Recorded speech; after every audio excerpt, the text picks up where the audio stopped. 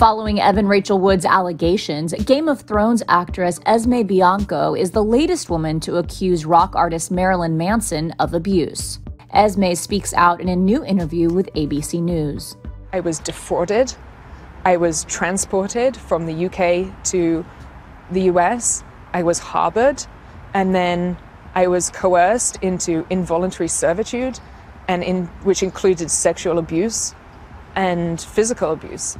In a statement to ABC News, Bianco's lawyer says his client was interviewed by FBI agents in Los Angeles last week at their request. Bianco says she also turned over evidence of alleged abuses by Manson, specifically relating to human trafficking and sex crimes.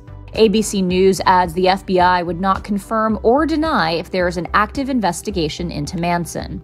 Just over a week after another Manson ex, Evan Rachel Wood, publicly named the singer as her alleged abuser, Bianco spoke out in an interview with The Cut. In the article, Esmé claimed the rocker, whose real name is Brian Hugh Warner, physically abused her during their 2011 relationship. Bianco previously made her allegations in testimony to the California State Assembly, but at the time did not name her alleged abuser. E! News has reached out to Manson for comment but have not heard back. In her ABC News interview, Esmé claims the abuse first took place on the set of a 2009 music video shot at Manson's home. It got to the stage where he wanted to shoot the finale of the video, and he locked me in his bedroom and he tied me to a wooden prayer kneeler. I was half naked, and he beat me with a whip. Following the shoot, Bianco claims they began a sexual relationship. In 2011, Manson's abuse allegedly escalated. She says that he decided what she wore, when she slept, and whether she could leave his West Hollywood apartment. One day, she alleges things reached a tipping point. He thought I had put cockroaches in the walls to mess with him.